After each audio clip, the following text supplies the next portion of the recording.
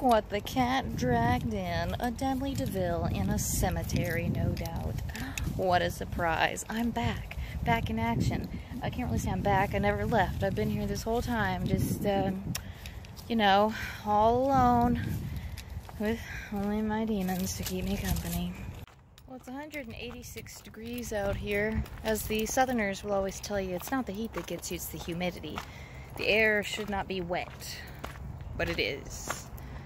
And I need floaties from the humidity and or sweat. Gross. Man, I just whipped around. I heard a noise. I thought I was about to have to pull my gat out on somebody. It was a bird. So, my darklings, let's have a mental health check-in. How are you? Are you drinking enough water? Are you getting enough sleep?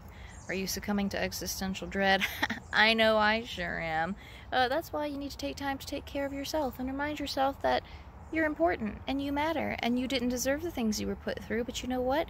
You are stronger than the hurt and the pain and the suffering and all the terrible, terrible things you have been through. You are better than that. You are stronger than that, and there are lessons learned, experience gained, and you're going to do better next time, and you're going to keep on keeping on, as Joe Dirt might say. So, keep on keeping on, my dudes.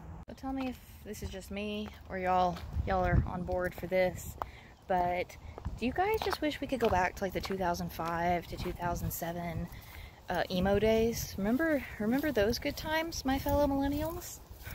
What a righteous time to be a teenager. I have been listening to a lot of My Chemical Romance again.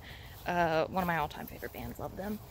A lot of The Used, Taking Back Sunday, stuff like that.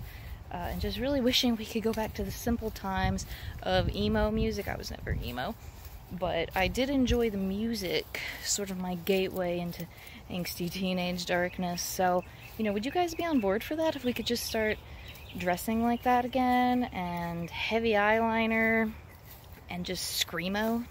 Or we could all just listen to Sober Eternus. It'd be really sad.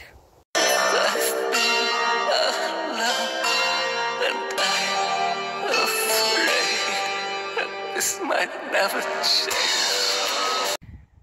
Y'all, it's hotter than hell out here.